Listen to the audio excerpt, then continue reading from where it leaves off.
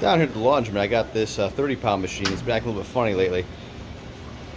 See, if you look down here, I don't know if you can see it or not, it's not spinning left.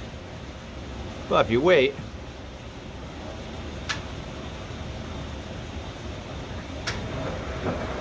it will spin counterclockwise. See, it's going counterclockwise just fine.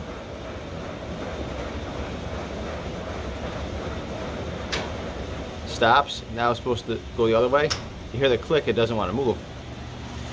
See, that's because these are the two relays on the top. The front relay is a newer one. It controls the counterclockwise movement.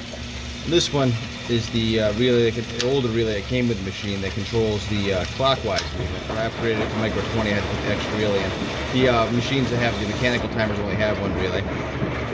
So I'll show you again real quick. You see the flywheel spinning in the back there. Counterclockwise is fine. Now it's engaging. They're going to engage that relay. Oh, it actually kicked on that time.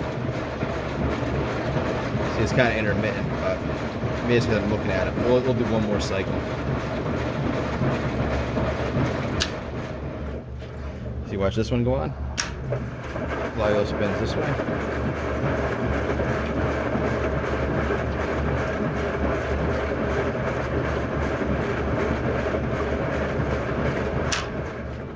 Let's see if it's going to do it this time.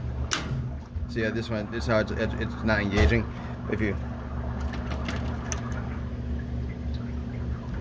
tap on the relay, it'll start moving. So we got ourselves, that's a sign you got a bad relay or a contactor. I gotta change out and let's see what happens. I got the new contactor in. See how we're working here now.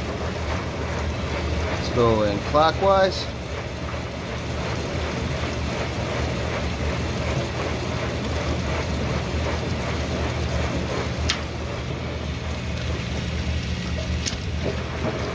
Counterclockwise.